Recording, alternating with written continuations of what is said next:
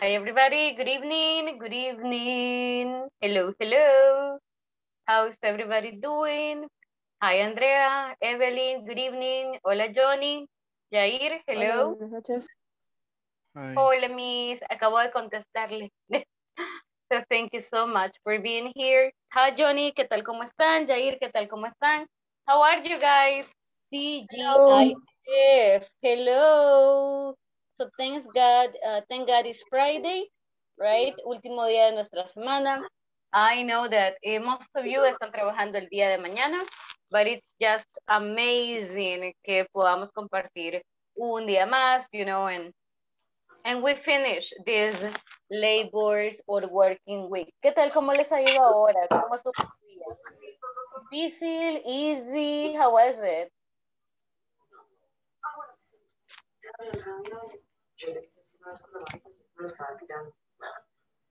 Daniel, hi Daniel, good evening. Hello,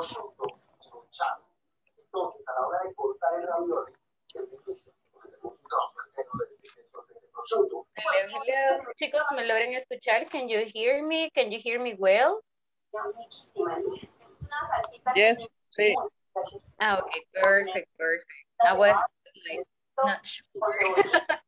Okay, well, I hope you can also see my working camera. Oh, okay. Gracias, Daniel. Le agradezco enormemente for that. Thank you, and yes, of course, I totally get you. All right. So, thank you guys por unirse, ¿verdad? Por estar con nosotros today. Terminamos el día de ahora nuestra semana número 2. We are going to be working on, perdón, número 3.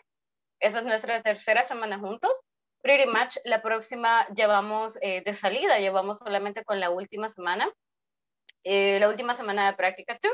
And as I said before, I'm super excited porque most of you están comunicándose bastante bien, you're trying, están dando lo mejor, you know, to communicate, to understand questions, escuchan las preguntas, intentan dar una respuesta. And that is, you know, the beauty of this, that we can participate and interact a lot. Hola Rebe, hola Giovanni, good evening, thanks a lot for joining. Okay, yes, 200 Daniel. Okay, thank you, I understand, that's fine, y le agradezco que, you know, you keep with us, all right. So, today vamos a hacer un repaso de lo que vimos el día de ayer. We were checking yesterday the time. Revisamos también los ordinal numbers. Revisamos cómo leer años, how to read years. So today we are going to kind of put together everything. Vamos a unir todos los temas, todas las different things that we checked yesterday. And yes, that's going to be it pretty much. So I don't know if you can see my camera. I hope so. Well, I'm in two different, estoy como en dos devices diferentes, but I hope you can see me as well. All right. Guys, to get started, solamente voy a pasar asistencia. I'm going to get some attendance. Hola, Marcos. Hello. Wait, porque no lo había visto en la lista. Okay. I don't know if you have just joined in, but I'm super glad to see you. So thank you so much for that.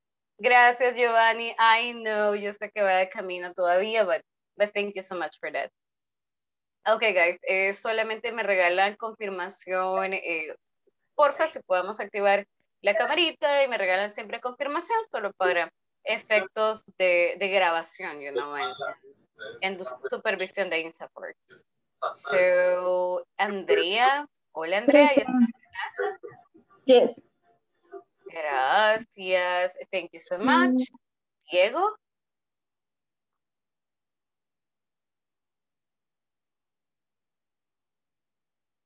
Diego creo que todavía no.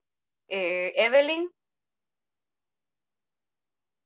Present. Evelyn sí estaba por ahí. Gracias, Miss. Fátima.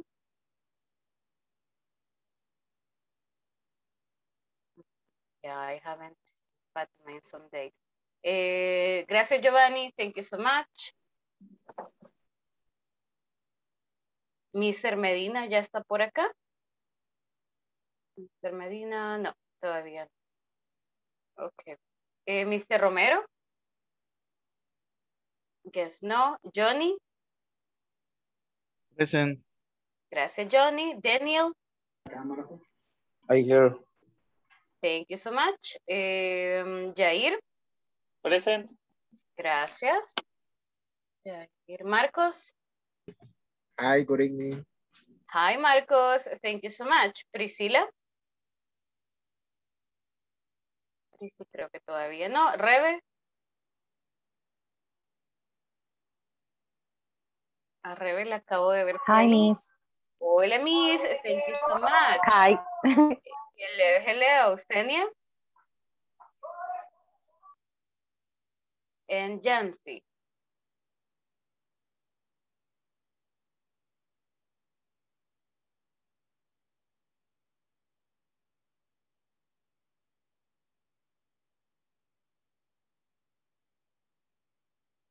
Yeah, we don't have. Okay. Okay, guys, so thanks a lot for that. Les agradezco enormemente por estar súper tempranito acá, you know, and continue this process. Hola, Mr. Romero, gracias por acompañarnos too. Thank you so much. Glad to see you. Romero. Sí, okay. Okay, guys, let's get started then with part of the things we are going to be checking. Tenemos acá un par de números. We have here like some numbers, and today's activity says, let's review vocabulary. Si se fijan, if you check this out, tenemos el color y tenemos una palabra. But the color no pertenece a la palabra. It doesn't belong to the word. So the activity está bastante fácil. It's really easy. Me tienen que decir el color, no la palabra. Okay, for example, the first says yellow, pero el color no es yellow. So this is green. The other one says black, but it's not black. It's yellow. Wait, I cannot. Okay, there we go. So, en cualquier orden que ustedes decidan, it can be horizontally, it can be vertically, right? But you got to tell me the color. No el color que está escrito, but color of the letters, okay? So this is like green, red, blue, yellow, blue, black, red, blue, green. Oh my God, it's hard. Okay, black, red, yellow, green, blue, black, blue, red, green. Okay, so that was my try. Okay, so you have to focus a lot. You have to concentrate a lot in order to say the colors. So guys, let's get started. Volunteers, who wants to go first? ¿Quién quiere iniciar? Yes, Marcos, perfect. Oh, okay, let me go with Marcos and then let me go with Rebe. Okay, Marcos, you can do it. And I mean, los demás, mientras tanto, you know, pueden estar practicando. So you can go ahead and practice in your houses a intentar decirlo lo más rápido. It's going to be, va a ser un rato bastante difícil because nuestro cerebro como que no quiere. Entonces, I know you can do it. I know you can do it. Marcos, be my guest. You can get started. Okay. Green, red, blue, yellow, and blue, black, red, blue, green, black, red, yellow, green, blue, black, blue, red, green. Okay, great. Very good job. That's nice, nice. Okay, next. Very good. Marcos did it amazingly. Let's take a look at Rebe. Yes, Rebe, let's go ahead. En el orden en el que yo escoja. Yeah, puede ser verticalmente o puede ser hacia abajo. Whatever is easier for you. Okay. Blue, black, green, yellow, black, green. El último. De arriba abajo. Oh, okay. Blue, black, green, yellow, black, green. Okay. It was like this, right? Verticalmente. Okay. Red, blue, green. El tercero. Oh, okay.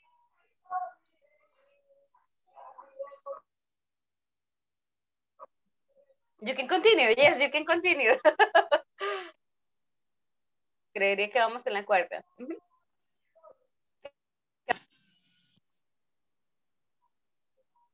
Hola, Rebe. Hola, ¿me escuchas? Sí, pero se me acaba Hola, de hola, cortar. perdón, que no sé qué le pasa. Ahorita sí. Ah, ok. Otra vez, como no. Vaya, perfecto, no hay problema. You can go ahead. El primero. Estamos okay. Green, yellow, red, black, green, and blue. Okay. The second one. La Red, segunda línea. red, blue, blue, red, blue, red. Good. The last. Blue, blue, black, green, yellow, black, green. Yes, Me you did it. No, you did it nicely. That was good. That was really good. Okay. A little hard, right? A little hard. Next person, who wants to give it a try? ¿Quién quiere intentarlo? Who wants to give it a try? Jair, yo sé que usted quiere hacerlo. I know you want it. Okay, Jair, let's do it. Let's do it. Green, red, blue, yellow, blue, black, red, blue, green, black, red, yellow, green, blue, black, blue, red, green. Wow, that was fast. That was really quick. Okay. No les ha escrito, right? No nos está haciendo trampa. Okay. That was good. Solo veo la última letra. Okay. Yeah, okay. That's a very nice technique. De lo contrario, it's a little harder. Okay. Johnny, would you like to give it a try? Okay. Green, red, blue, yellow, blue, black, red, blue, green, black, red, yellow, green, blue, black, blue, red, green. Yes, that was fine. That was really fast. Very good job, guys. Exactly, you got them. This was just an exercise, to check our concentration. You did it very, very nicely. And then also you got the colors, so very good job. Creo que en la pantalla de algunos este blue puede aparecer como purple, depende de los colores, ¿verdad? Que tenga. But you did it very nicely. Now let's move on a little bit with the activities we have for today. We have been talking these days, o los días anteriores, sobre routines, terceras personas, questions, WH questions, ya pidiendo más información. So this is exactly what we will be doing today. And it says here, let's review some vocabulary. We have, for example, the family here doing some activities. We have some bread. We have an ant, que no sé qué tiene que ver, but we will see your creativity. We have a person here with some plants. And we have traffic, right, on a rainy day, que no puede faltar. So what are we going to do? Easy, guys. What we are going to do is the following. Vamos a crear una pequeña historia, right? And talking about this family. So, puede ser como un día en la vida de. So, one day in the life of, y ustedes inventan el nombre de su carácter, right? So, como vamos a presentar a esta persona, you can start like, let me tell you a story. Okay, or one day, right? Or once upon a time. Son algunas formas como podemos iniciar contando una historia. Like, let me tell you a story. Y digamos que le llamamos a ella Sara. So, let me tell you a story. Sara is a hardworking woman, right? O podemos utilizar like, one day, Sara, etc. Or once upon a time, una vez, había una vez. So once upon a time, Zara, etc. Sara es el nombre que yo escogí para mi carácter, pero ustedes pueden escoger anyone. Probably the girl, probably the man, or probably the baby, right? Whatever is good for you. So les voy a dar 5 minutitos. I'll give you 5 minutes para que lo puedan pensar a little bit, puedan conectar esta idea, what you can and what you want to say sobre esta familia. And there we go. No, okay. Si consideran necesario escribirla, por favor háganlo, do it. Pero si ustedes quieren ir un poquito más allá y quieren hacerlo sin escribirlo, si se sienten ya cómodos y crear como la historia en su mente, es perfecto. Solamente les voy a pedir que lo hagan en voz alta. No se queden como, lo voy a pensar. No, piensen, pero díganlo en voz alta. Como, oh, one day, Sarah, probablemente ese es domingo. So on Sunday, Sarah stays in her house. She has 2 babies and she takes care of her babies. Entonces, yo estoy intentando ya decir mi historia, pero lo digo en voz alta. So please, hagamos lo mismo. Do it out loud, en voz alta. Les voy a dar 5 minutitos. I'll give you 5 minutes para que lo podamos tener listo.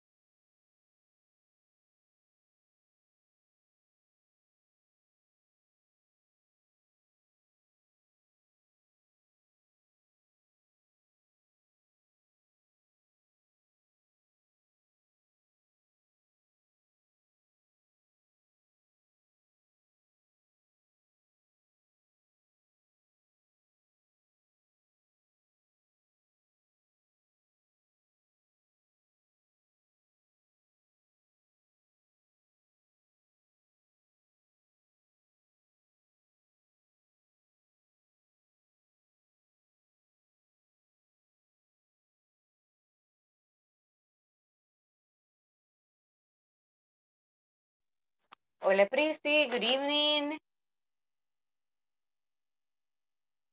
Gracias por unirse, Miss. Thank you so much.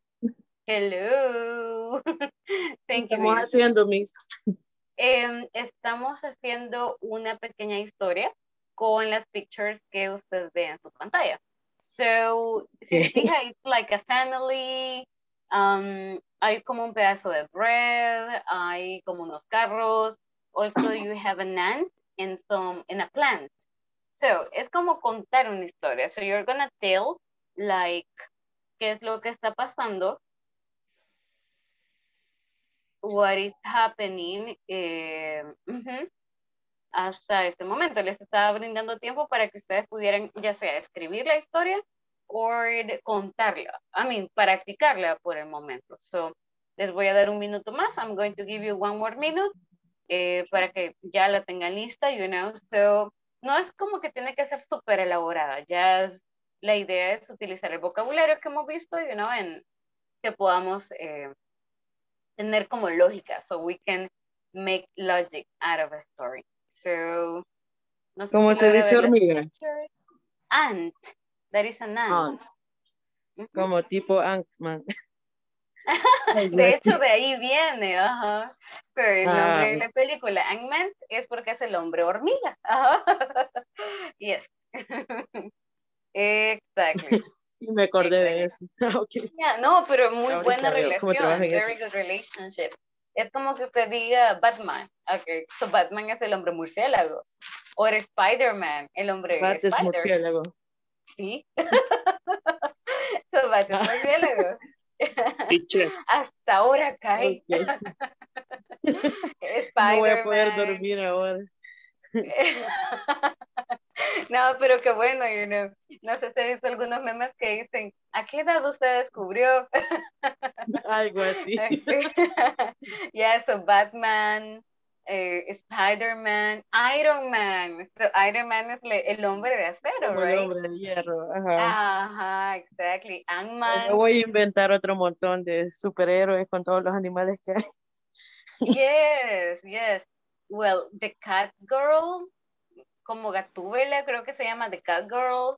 De Ajá, porque es verdad. como de gata, yes. Yes. O el que sale en Spider-Man se llama Octopus.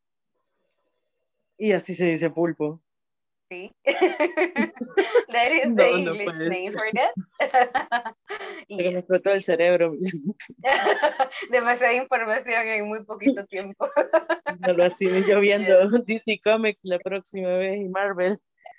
Ay, no, pero sí, fíjese que es bien interesante porque los nombres ya están en inglés. Eso nos ayuda también a Igual que algunos aprendernos Pokémon, vocabulario ¿verdad? en inglés. No sé. Ahí sí creo que I don't know much about it. Solo sé de Pikachu and that's it. That's No, the sí, only no. word. But yeah, that's Okay. the one. Okay, sorry guys, demasiada información. Okay. Oh, okay, Andrea, le esperamos. Thank you.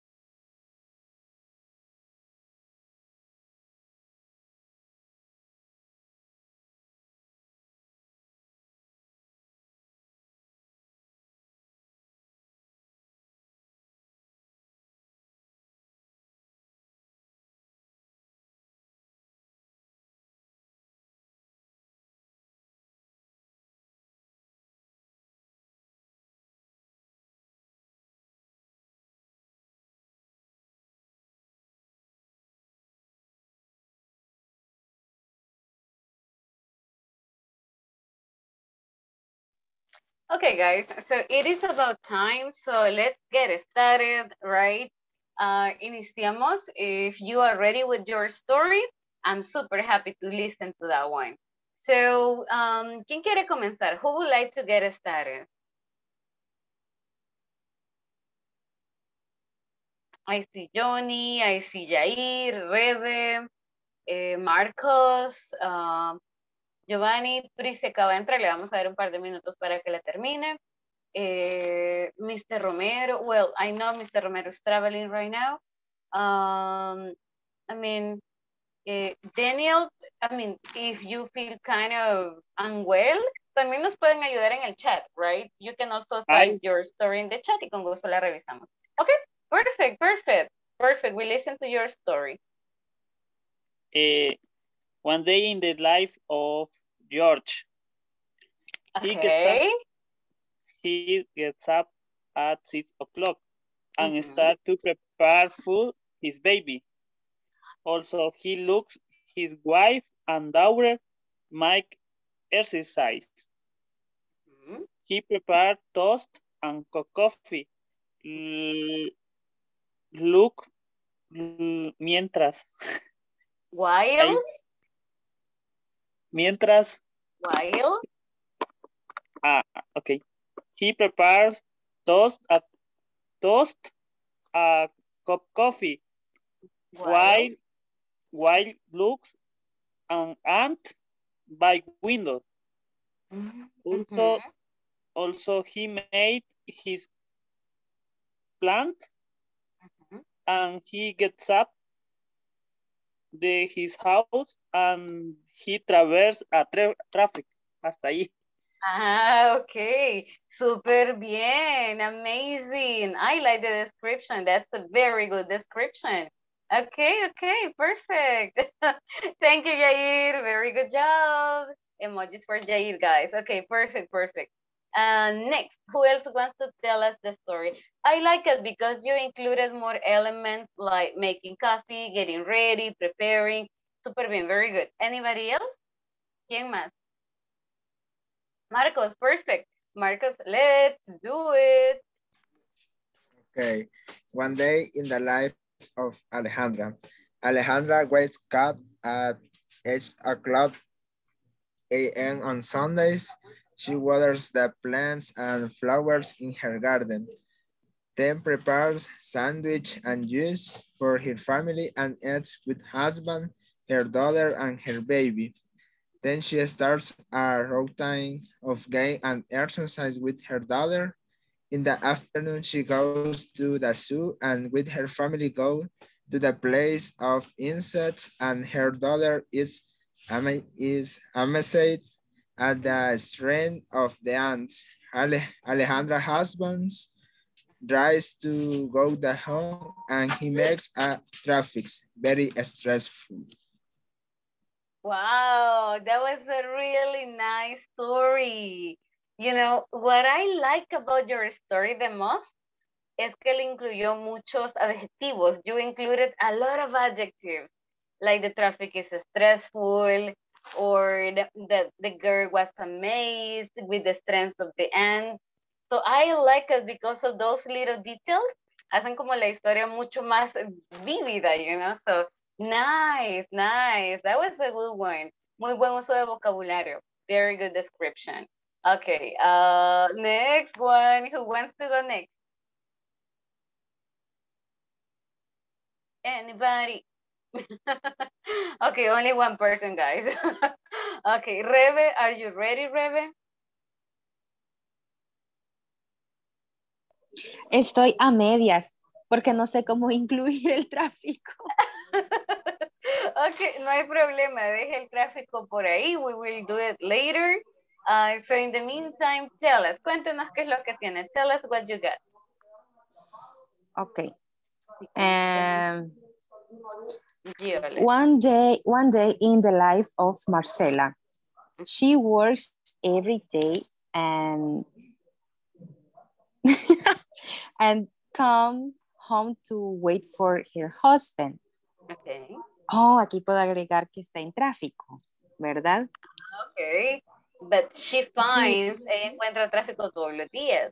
O que su esposo llega tarde por el tráfico. Tengo. Every day Anne comes home to wait for her husband who is in the traffic. Yes.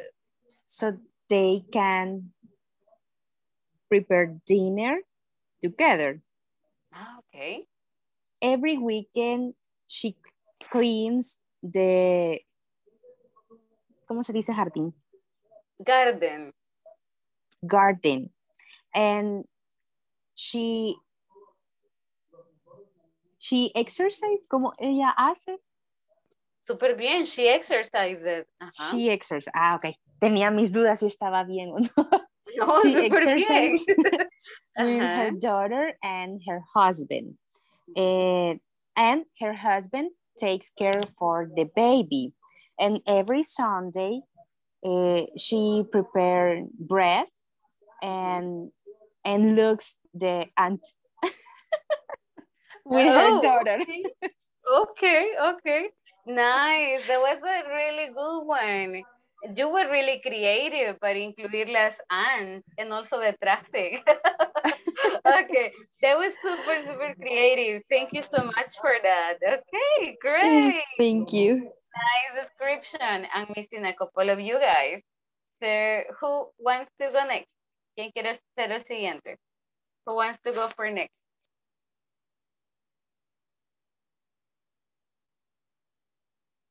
Anybody? Johnny, yo creo que ese era que usted, ¿verdad? I just saw the like. So me imaginé que like era como un hands up. Okay, Johnny, let's do it. Okay, date in Samuel's life. At the morning, Samuel talks to his wife while she practiced yoga with her daughter. In the breakfast, Samuel cuts the bread to serve it. In the office, Samuel waters the plants that his daughter gave him on the Father's Day. Back home, Samuel drives his car in the traffic that is horrible, like every day. Samuel in Sunday orders the back garden of his house. At that moment, he sees an ant on his apple tree. Oh, you included like an apple tree even. Okay, that was a really good one, guys. I'm super impressed. You're very creative. Qué genial cómo incluyeron estos elementos, you know, that are kind of missing. Super bien. Very good. That was nice. Okay. Next. Who would like to go next? Prissy. Daniel nos lo puede escribir if you feel a little better. Mr. Romero, it's going to be hard, but you can also, you know, give it a try. Prissy, ¿estamos listos, Prissy?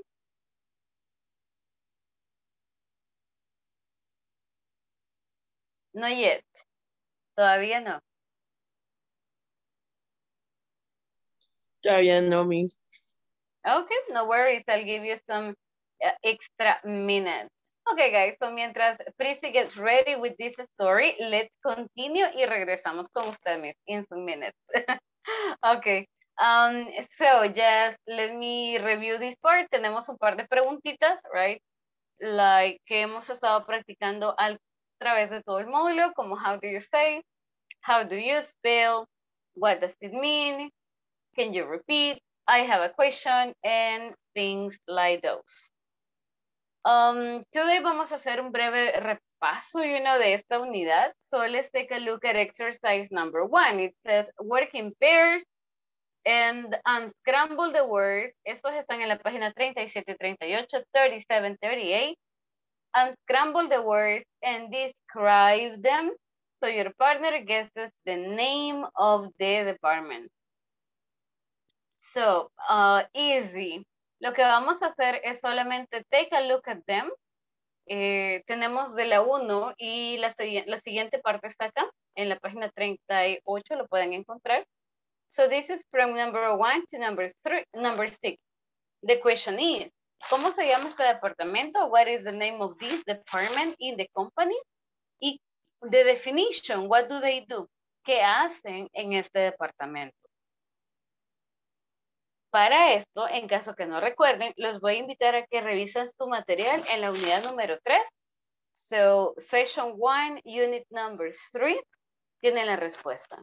So, for example, number 1, estamos hablando de departamentos dentro de una empresa. ¿Se recuerdan de algunos nombres de departamentos in your company? O de los que veíamos anteriormente en esta unidad, en la unidad 3. Marketing. Ajá, so marketing, exactly. Si es como un accountant, por ejemplo, ¿cómo se le llama el departamento de contabilidad? Accounting. Podría ser accounting. Finance. Ah, yes, so accounting, finance, marketing, recursos humanos, human resources. We have purchasing. So vamos a Technology. identificar technology or IT sometimes. So el nombre, puede variar un poquito, pero tenemos acá from 1 to 6 a algunos de esos departamentos que hemos mencionado. So your activity is unscramble, es decir, poner las letras en el orden correcto para identificar cuál es el departamento del que están hablando. Les voy a dar un minutito. En la parte de abajo dice definition y luego what do they do. ¿Qué hace este departamento? Right? What do they do? So I'll give you, les voy a dar solo un minutito. Si no se recuerdan, les recomiendo que se vayan al material, a su material en PDF de la unidad 3 y lo van a encontrar. Está bastante fácil.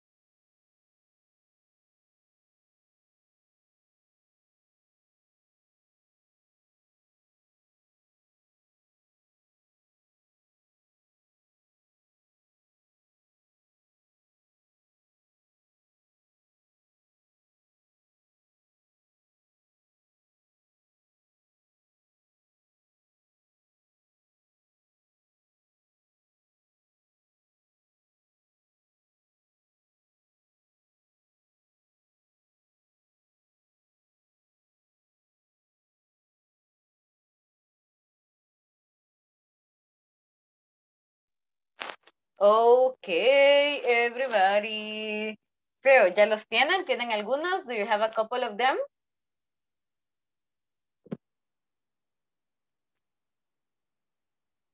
¿Necesitan más tiempo? Do you need more time? Yes, please. Oh, okay, no worries. I'll give you some more time. Okay, that's great. Thank you for the confirmation.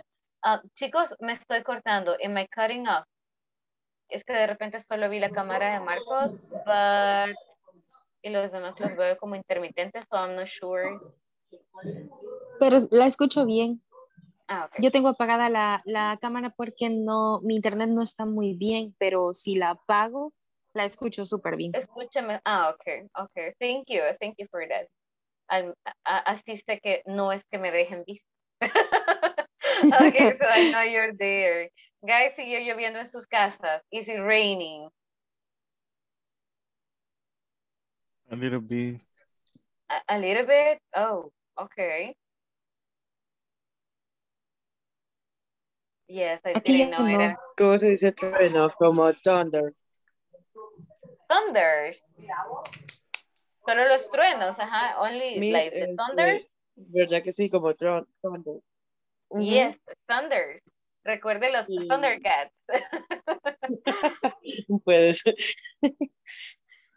Demasiada información ahora, Prissy. Sí, yo no voy a dormir ahora. Okay. Too much information today. Welcome Eso back, Giovanni. Ajá. eso donde dice Droshinotop es como un médico. Well, which number?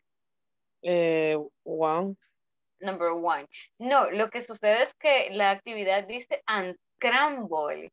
Unscramble significa ponga en orden. Por Rambo. ejemplo, ajá, la Oh, número uno, este es un desorden, this is a mess, ¿ok? Pero los departamentos en una empresa los vimos al inicio de la unidad número 3. Entonces les recomiendo revisar el material, váyase al PDF, vea la primera página de la unidad 3, ya leí la respuesta, ¿ok? Y encuentre cuál es el departamento. So here number one, ese es un desorden, you know. Entonces por eso es que unscramble. Tiene que ordenar las letras para encontrar el departamento. sé que no había leído Unscramble y me fui a buscarlo a Google Ah, ok, ¿qué encontró? y me pareció que era como una enfermedad de la glándula de la tiroides o algo así. No, unscramble. Permítame, wait. Wait, that's new for me. Unscramble. Unscramble, the word. Unscramble. ¿A dónde lo buscó? ¿En Google o en un diccionario? No, lo busqué en Google, pero busqué el number one, así como se escribe. Ah, Grossinotub. Oh, Algo así. got it. Oh, okay, but yeah, es una palabra un poco rebuscada, right? Ya le comprendí. I got you already. Sí, So, no, bastante. pero no era la palabra, sino que vamos a ponerle en orden. We are going to put it in order. Ahorita lo hago, pues. Okay, let me know if you need some help. Pero sí, en el material lo encuentran, así que no se preocupen. You can check your material.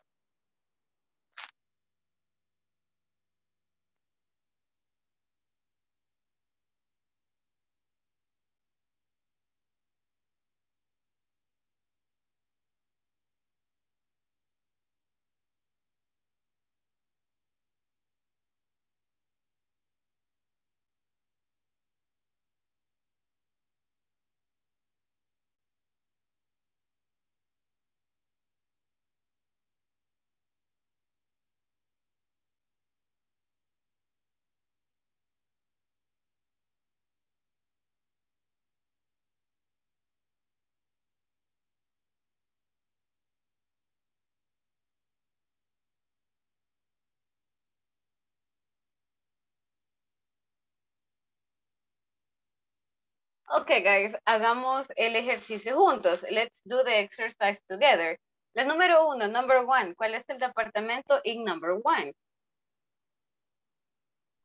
Production. Okay. Rebe, can you repeat? Production. Creo Okay, yo. production. Yeah, no, you're good, you're good. So production, exactly. Y están todas las letras, so no worries. Okay, production. Now, what do they do? ¿Qué hace producción, guys? What do they do? No se preocupen por las palabras, no intentemos traducirlo, digámoslo de la forma más sencilla que podamos, usando el vocabulario que sabemos en inglés. Ok, so, ¿qué hace producción? What do they do? Control Create and product. supervise the production. Okay, they make products, exactly, they are in charge of production. Good, eso es todo, that's it, okay. Number two, vamos con la segunda, number two. What do you have in number two? Purchasing. Yeah, purchasing, exactly. What do they do? ¿De qué se encargan? What do they do?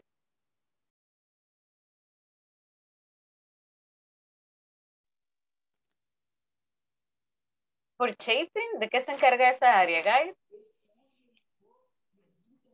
Check the The financial financial record. record.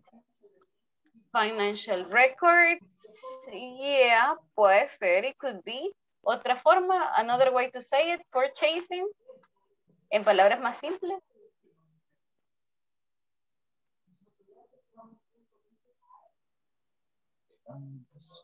Purchasing es el área de, o el departamento de. Como de tesorería. No. Sí, could be. Depende de hecho cómo le llamen en su empresa. Puede que el nombre pueda variar. Pero Ok. purchasing se encarga de compras. So purchasing es el departamento de compras, right? And so, normally, ¿de qué forma lo podemos explicar qué es lo que ellos hacen? What do they do?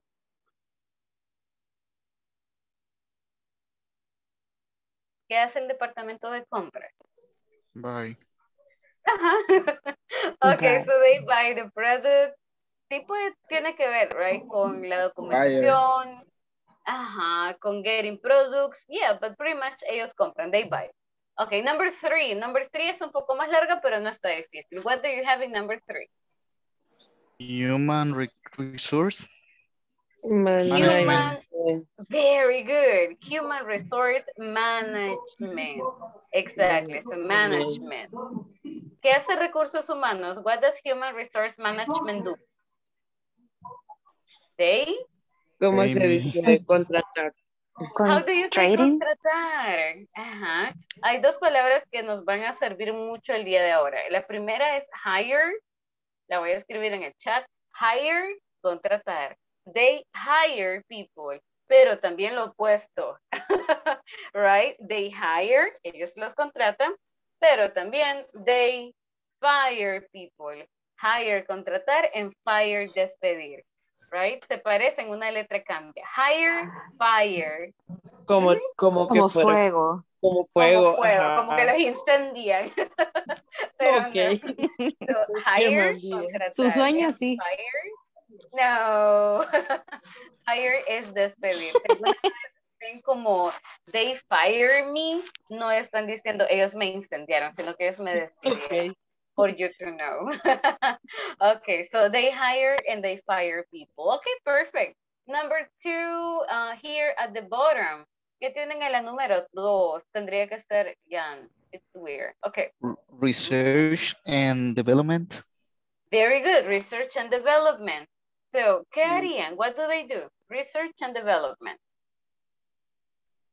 Design new products.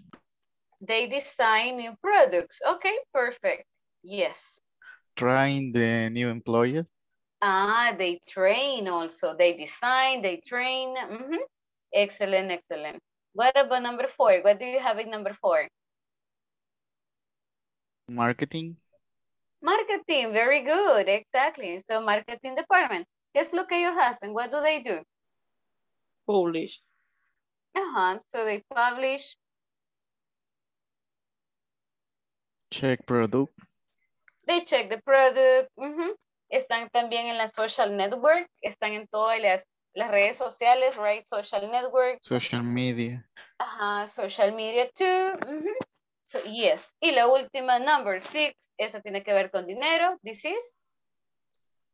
Account and finance.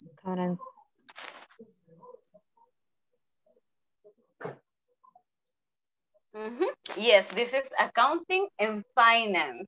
So, like, como el departamento de finanzas o el departamento de contaduría, right? Department of accounting and finance. ¿Qué hace accounting and finance? What do they do?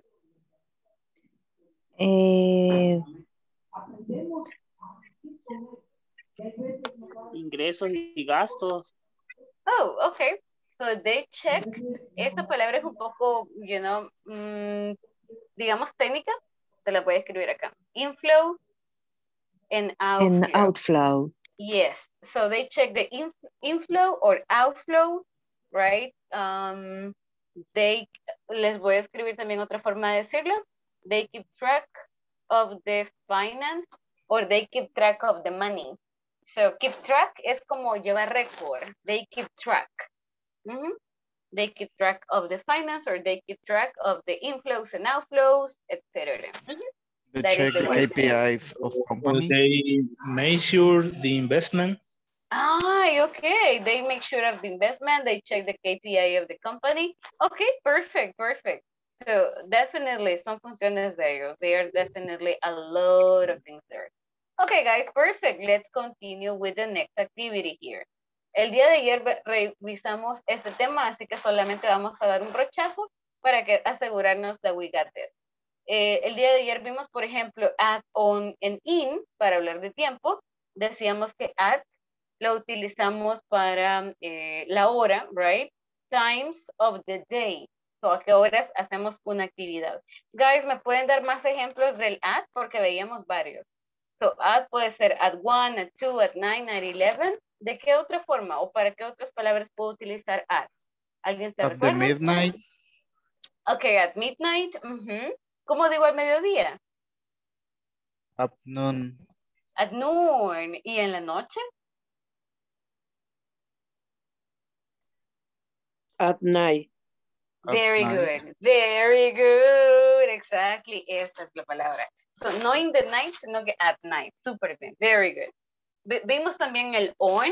Lo veíamos para days and dates. Like, I go to college on Monday. I'm going to London on the 26th September. ¿Qué más me pueden dar como ejemplo para el on? What do you remember? On dates.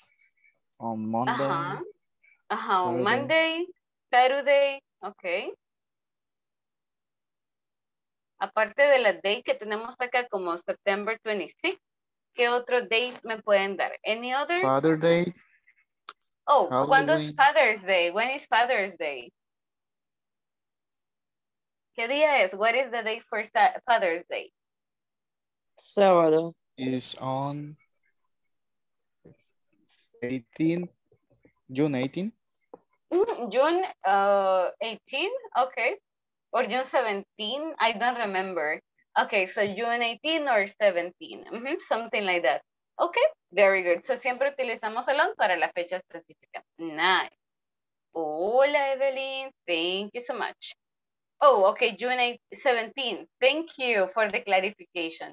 Y también vimos el in, que es para meses, for month, years, and season. Like my birthday is in October. I was born in 1973. August is in summer, etc. So, pretty much, esto lo vamos al momento ya de practicarlo, es que viene y recordamos, you know, what is going on, y queda un poco más claro este tema. So, antes de irnos a la parte de writing, let's complete the following exercise. It says, interview a partner about his or her activities on a typical day. Use the information, questions, and prepositions of time. So, vamos a entrevistar a un compañero súper rápido, right? Y vamos a preguntarle qué actividades hace en la mañana, qué actividades hace en la tarde o pues ya en la noche. Recordarles, in the evening está bien, por lo general es noche, right? Night, por lo general lo utilizo ya cuando pues me despido, right? O si también podemos decir como at night. So, in the evening y luego at night. Estaría súper bien. That's fine. So, on a typical day, yo sé que la mayoría trabaja in the same company. Probably you don't want to talk about your job, and that's okay. I get it. So, podemos cambiarlo un poquito. We can switch it up a little bit. Y pueden hablar, por ejemplo, de su día libre. So, what is your typical day off, right? So, ¿qué hacen en su día libre? No creo que duerman todas las 24 horas. Okay, so we can make up something here. Guys, vamos a completar este cuadrito con lo que el compañero me vaya diciendo, right? No necesitan por el momento escribirlo, solamente intenten recordar lo que el compañero les dijo. Si pueden tomar notas, you can definitely take notes, porque luego vamos a ir y vamos a contarle a alguien más qué fue lo que el compañero me dijo. So, los voy a invitar. I'm going to send you to some groups. Tomen nota de los que el compañero les dice, porfa. Take note here. Pero ustedes no tienen que escribirlo. I mean, solamente intenten explicarlo. Try to explain it. Los demás compañeros sí van a tomar nota de lo que les vayan contando. Because vamos a contarlo cuando regrese. Chicos, vámonos. Let's go. Hola, Andrea.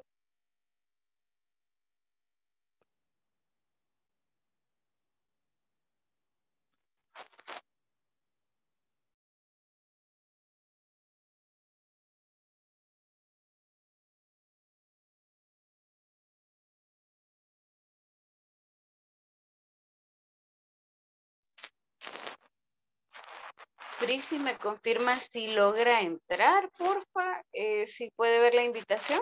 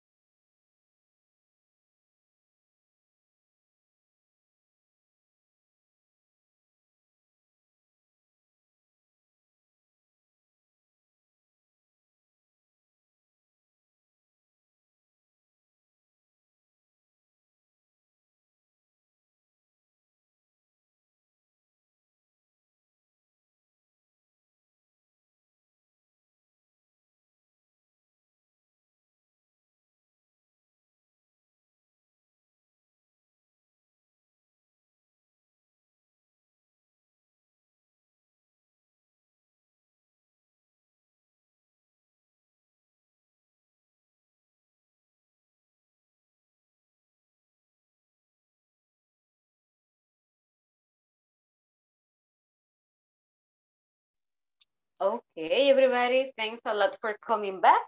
Give me just a second. Está lloviendo acá bastante fuerte. Let me just get this ready for you. Okay, so I was listening to you. Muy buena descripción. Very good description con las actividades que hacen. También escuché que estaban agregándole la hora. Súper buen trabajo con eso. Very good job on that. I think it's just perfect. Very, very good. Okay. Now, guys, I would like to have like any volunteer. ¿A alguien le gustaría volunteer with this part? ¿Nos quiere comentar las actividades? No que ustedes hacen, sino que el compañero les contó. So what activities does your classmate do? ¿Qué hace su compañero, guys? What do they do?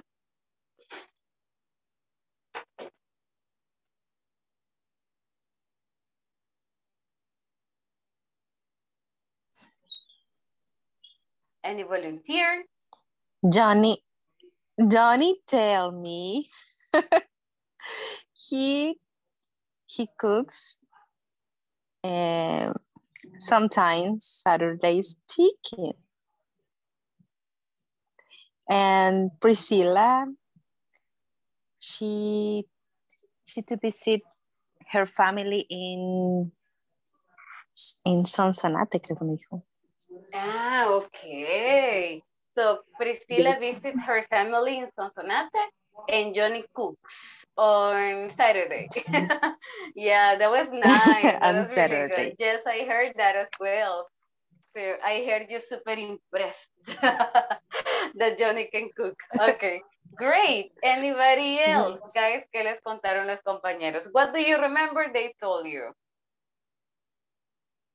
Vamos, les voy, antes que me digan, les voy a, gracias que, you know, Miss Romero utilizó esta expresión, super nice, solamente les comento acá. Puedo decir como él me dijo o ella me dijo, súper bien. So, como she told me, ella me dijo, right? She said that, y está bien, o acá hacemos el cambio, ¿verdad? He told me, or she, or he said. Súper bien, cuando yo quiero contar lo que alguien más me dijo, puedo utilizar estas dos expresiones. Very good, Rebecca. Great job. Now, guys, cuéntenme qué les dijeron. What did they say? So, she told me, she said, cualquiera de las dos está bien. Any of them is good. Creo que escuché la voz de Yair hasta un momentito. No. Well, pero no hay problema. Okay, but it's fine. So help us, Jair. Ayúdenos. Help us there. Marcos told me he runs in the morning, attend a consumer transaction, and deposit cash reserve, algo así, retiro de efectivo. In the morning, attending a consumer from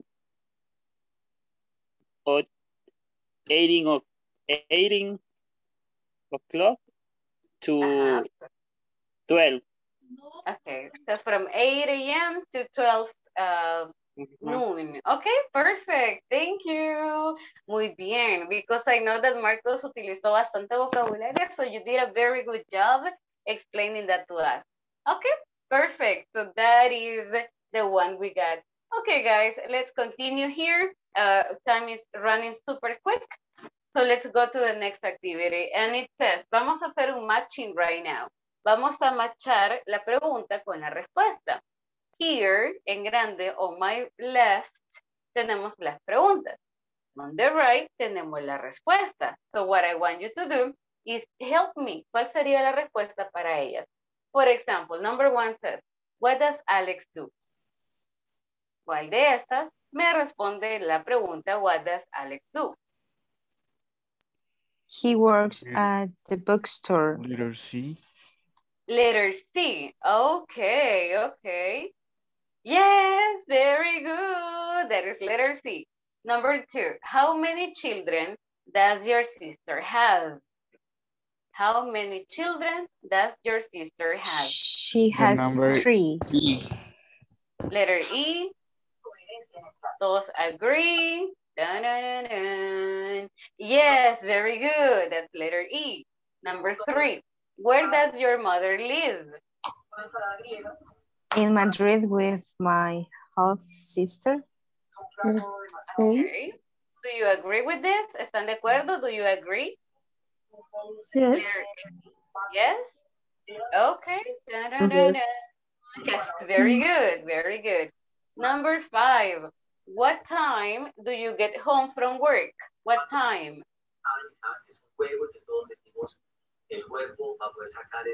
At Letter 6. B.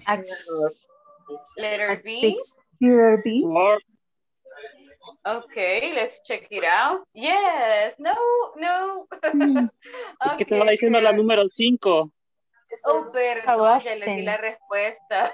Sí. Okay, yeah, you're right. So that was letter D. Okay. So how often do you call your stepsister? That was we took on the phone. Now, what about number 5? What time do you get home from work? ¿A qué horas me dijeron? What time?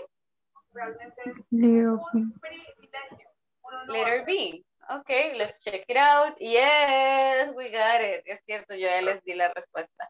Okay. Number 6. When do you visit your grandmother? ¿Cuál es la respuesta, guys? When do you visit your grandmother? Letter F. Letter F. F? Da-na-na-na. Yes, very good. And number 7, what do you and your husband do?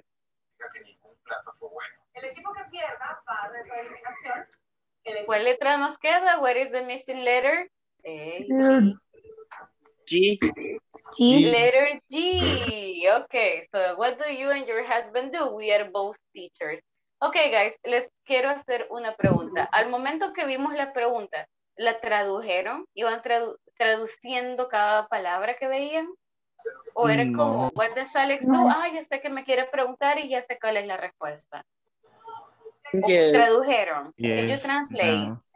No. ¿Lo pensaron en español? No. Yes.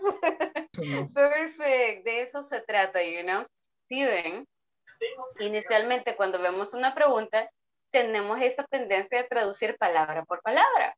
And I'm asking you this porque significa que ya dimos un pasito más, right? Ya no lo pensamos en español, ya no traducimos palabra por palabra, sino que veo la pregunta y ya sé que me está preguntando.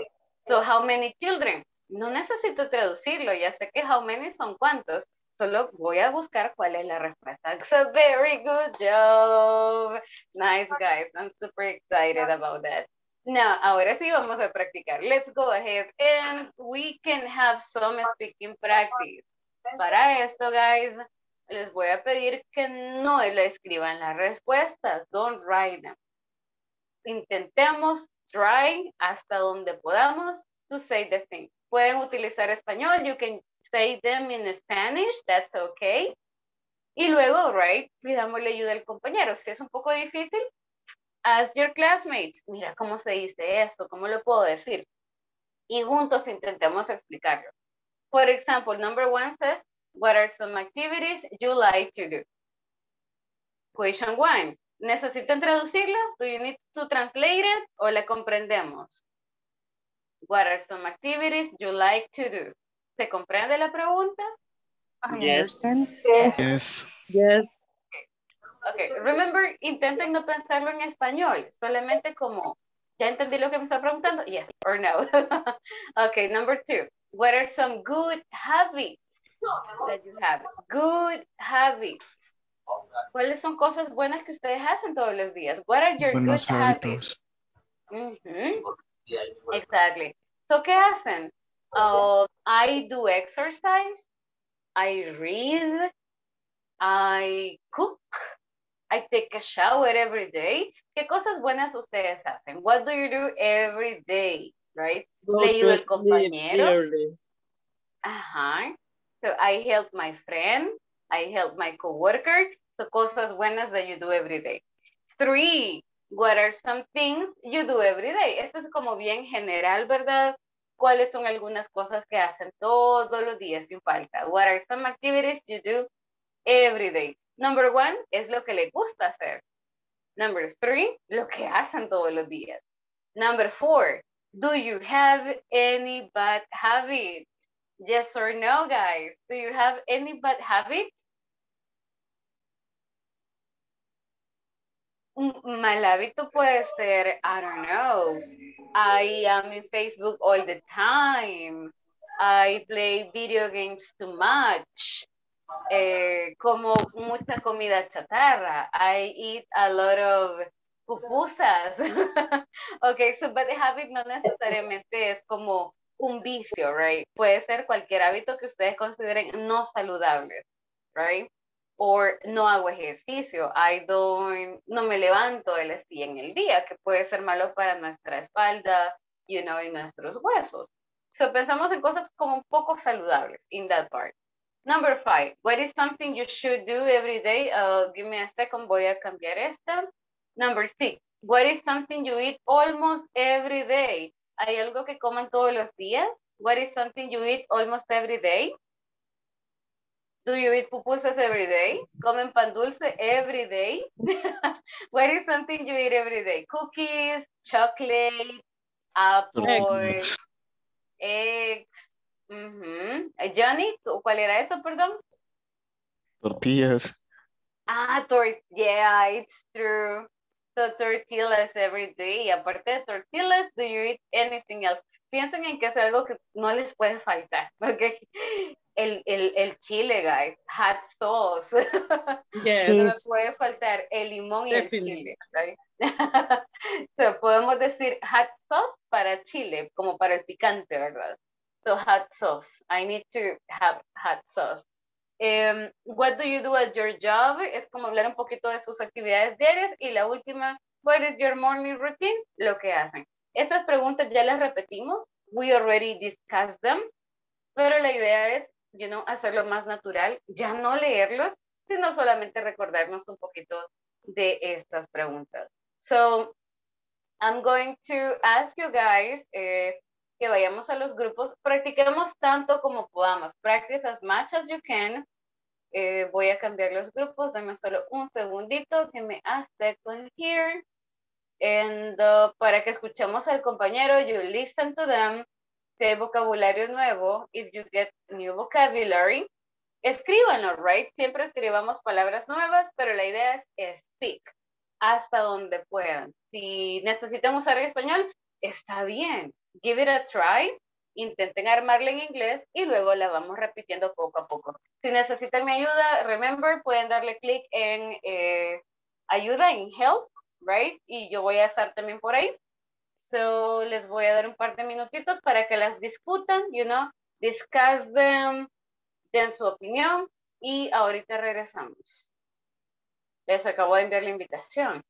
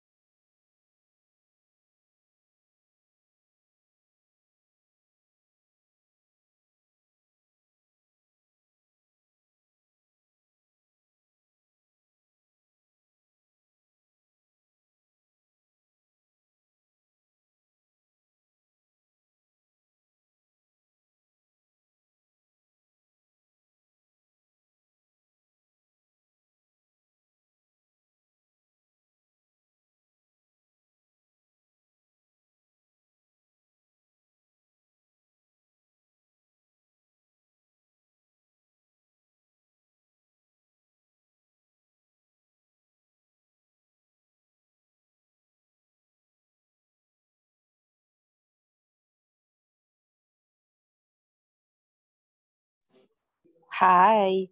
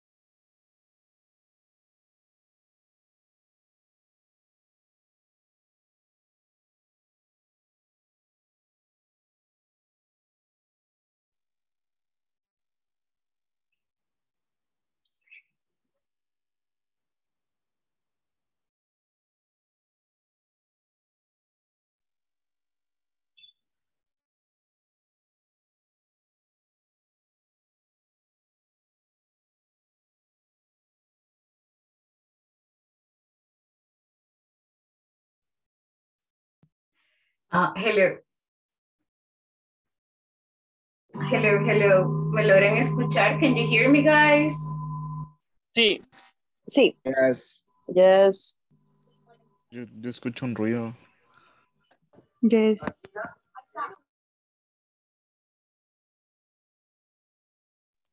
Ya no escuché nada.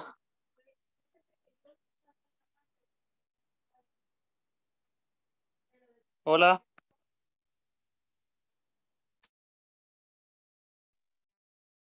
Lo escuchamos, pero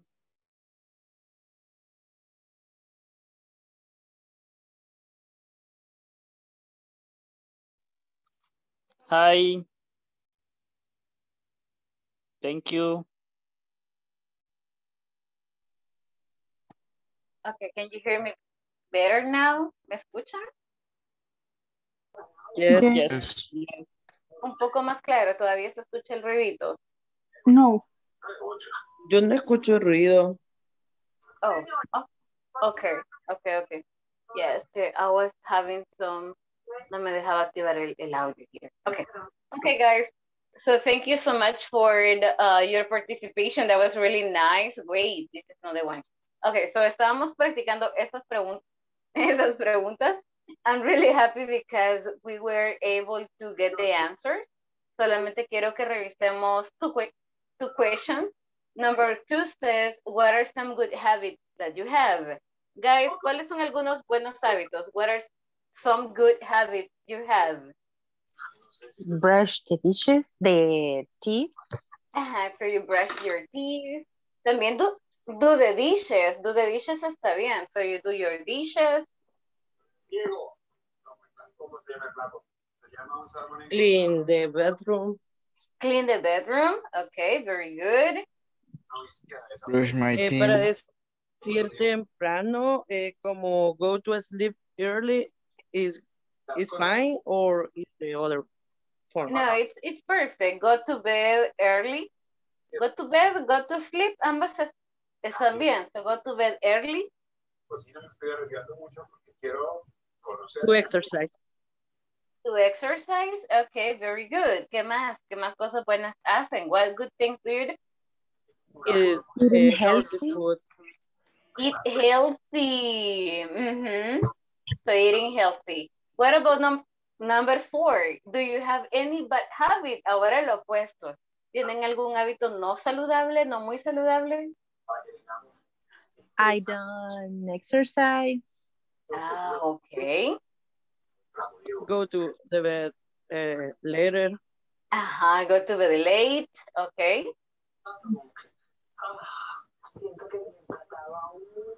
¿Algo más? Anything else? Check the phone before go to the bed. Okay.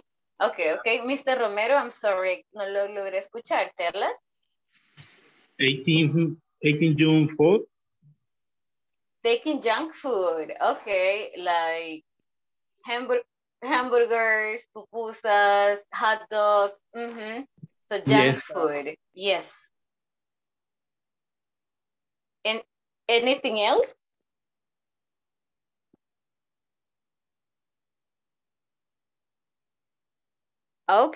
Okay. I think we got it. All right, guys, perfect.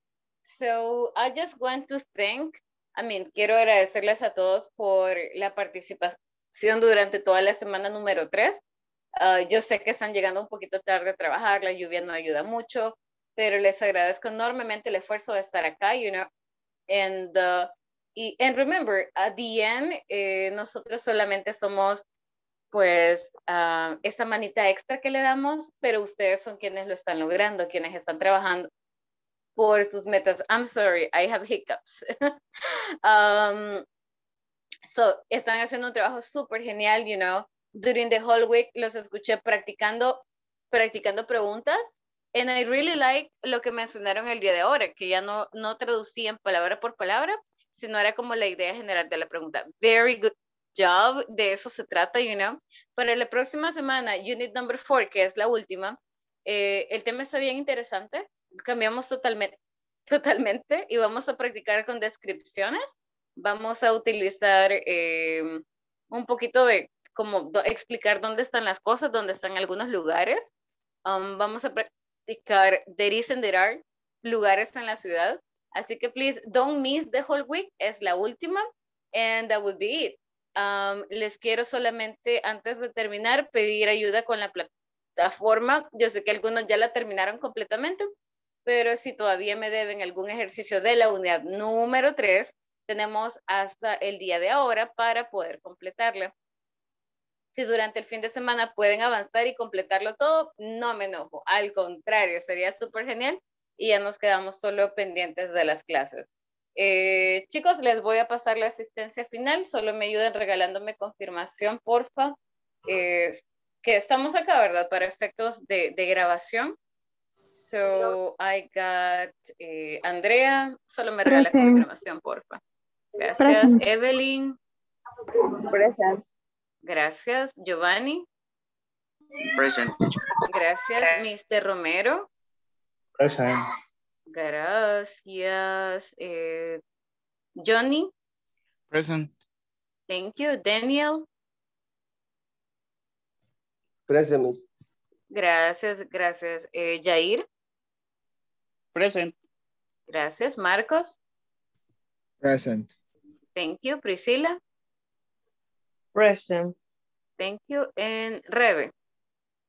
Present. Okay. Thank you so much, guys. Amazing, amazing. Súper bien. Solo una cosita. Andrea, no sé si va a tener tiempo, un par de minutitos para que nos quedemos en el one-on-one. Sí, está bien. Bye, perfecto. Ok, guys, nos vemos entonces hasta el día lunes. Que disfruten su fin de semana, que duerman súper bien y solo me ayuden con la plataforma, please. Bye, everybody. Que disfruten el resto de su viernes. See you, Bye, see you. Miss. Bye, bye. Que descansen, guys. See you on Monday. Bye, bye. Suena como los NSYNC. Bye. There we go. Hola, Miss. Gracias por quedarse. Ok, vamos como a tener nuestra one-on-one nuevamente, pero vamos a revisar los temitas que vimos ayer. Vimos la hora, vimos años y vimos los números ordinales.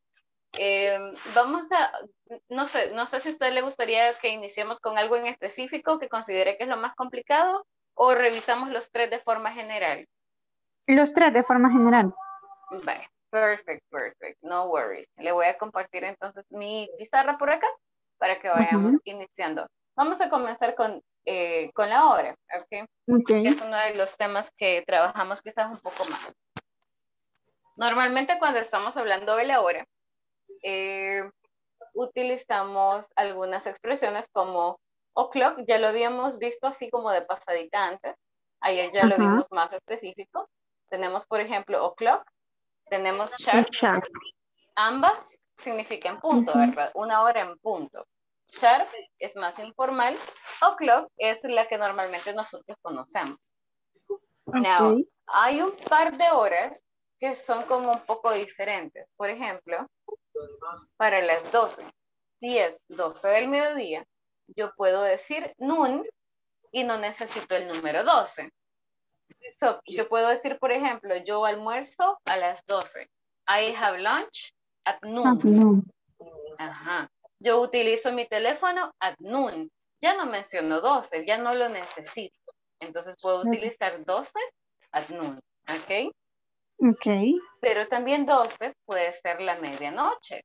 Y yo también puedo expresar la medianoche sin decir la hora, que sería midnight. Entonces yo utilizo otra vez at noon, at midnight. Aquí es donde se utiliza más el at. Para estos dos utilizamos el at, exacto. Bueno, de hecho para la hora, siempre que usted vaya a dar la hora, perdón, vaya a decir a qué horas hace una actividad, es necesario que utilicemos at. Pero a veces puede ser en la mañana, en la tarde. Y para ellos no necesito at. Para quien sí lo necesito es para estos dos. At noon, at night, o at midnight, ¿verdad? Para ellos sí los necesito. I need them.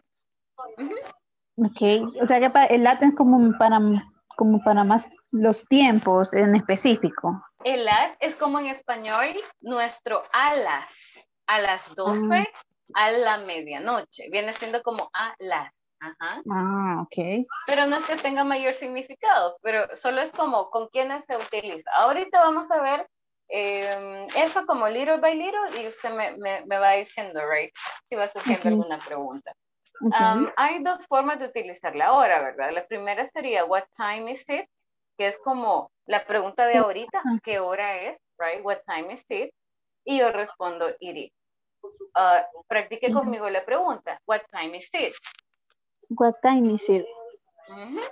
Y luego respondo, it is. It is. Yes, it is. Por ejemplo, ahorita, right now, son las 10 con 5 minutos. Con 5. Vaya, acá viene la situación siguiente. Si yo le pregunto, hey Andrea, what time is it? ¿Cómo respondo? It is 10. 5 to 5. Perfecto. Pero ahora viene una situación. Se escucha un poco, puede ser confuso el hecho que acá esté el 5 solito. Entonces, cuando son minutos del 1 al 9, yo le voy a cambiar el 0 y yo voy a agregar un sonido que es de la letra O. O en inglés se lee O. Pero solo cuando hablo, ¿verdad? Entonces, it is 10. 10:05. Yes, exacto. Okay. Ahorita ya cambió la hora. 06. 06, exacto. Entonces, para los números abajo del 9, solo para los que están abajo del 9, yo voy a utilizar O en vez del 0 cuando estoy hablando. Ok. Ahora, hay un par de tiempos, un par de horas, right? Que cambian un poquito. Por ejemplo, yo tengo las 8:15. Yo perfectamente puedo decir 8:15 y está bien, pero hay otra forma. Los 15 se leen como a quarter. Ajá. Entonces sería en a quarter. Ajá. Y un cuarto, ¿verdad? So, 8 and a quarter.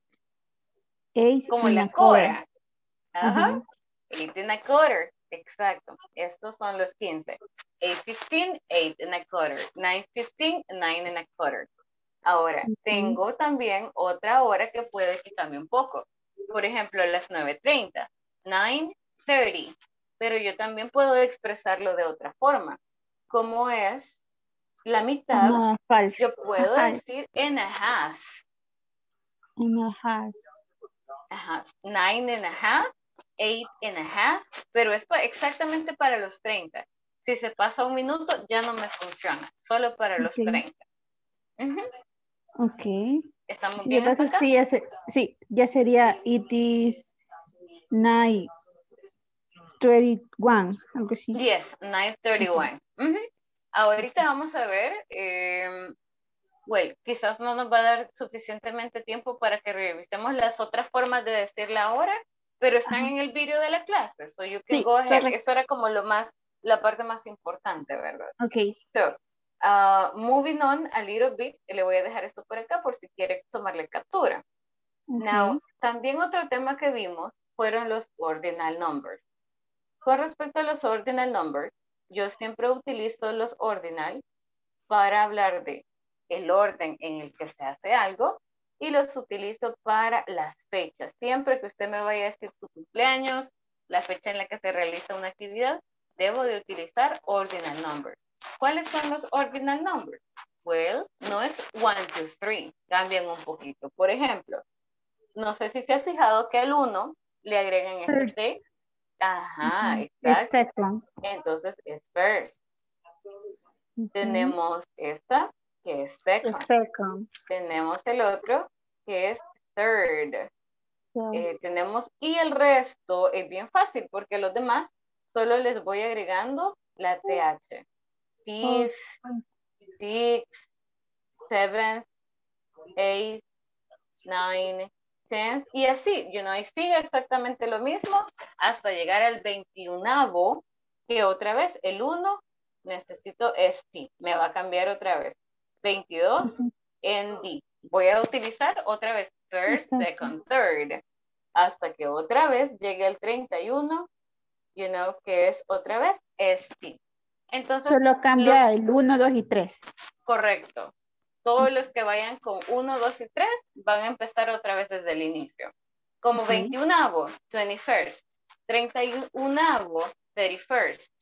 41avo, 41st. Pero los demás no, solamente se llevan TH. Lo que cambia, o quizás la parte más difícil con ellos, es la pronunciación, ¿verdad? So, practiquemos a little bit. Esta sería first. First. Second. Second. Third. Third. Third. Third. Okay, la lengua un poquito más. Third. Third. Third. Third. Suena como así. Third. Third. Third. Okay. O cámbielo por acá. Third. Third. Ah, ok. Por ahí más o menos. El día de ayer yo les daba la recomendación que siempre que hay un sonido nuevo, que lo escriban a la par de la palabra exactamente como usted lo escuche, para que después sea más fácil pronunciarla. Por ejemplo, primero suena como first. First. Entonces, así se oye. Entonces yo lo puedo escribir a la par para que luego cuando se vuelva a ver la palabra es como, aquí sabe, first. Y lo repito exactamente así. Ajá. Sirve mucho como pronunciación. Funciona mucho. Ok. Para los siguientes sonidos solamente es fourth, fifth, sixth, seventh, eighth. Ahora sí me tiene que sacar la lengua. Eight.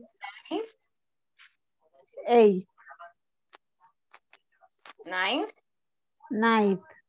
Tenth. Ajá, muy bien. 11th. 12th. Y así va, hasta que llega otra vez al 21. 21st. 22nd. 23rd. Ok. Ahora, si me quiere decir, por ejemplo, algunas fechas importantes, digamos el Día de la Madre. Primero, yo digo el mes y luego digo el número ordinario. Pero no puede ser, por ejemplo, digamos que es el Día de la Madre, so that would be May. Y es el 10. Pero yo no puedo decir May 10 porque es una fecha. Debo de utilizar la TH. May 10th. Exacto. May 10th. Okay. Yes. Por ejemplo, the Day of the Dead, ¿cuál es el Día de los Muertos? November 2nd. Ajá, muy bien. So, November 2nd. ¿Cuándo es su cumpleaños? When is your birthday? July. Ajá. July. 18th. Ajá. 18th. Oh, ok, very good. So, como son fechas, necesito agregarles este sonidito, ¿verdad? Ajá. ¿Estamos bien? Are we good so far? Sí. Okay. Perfect.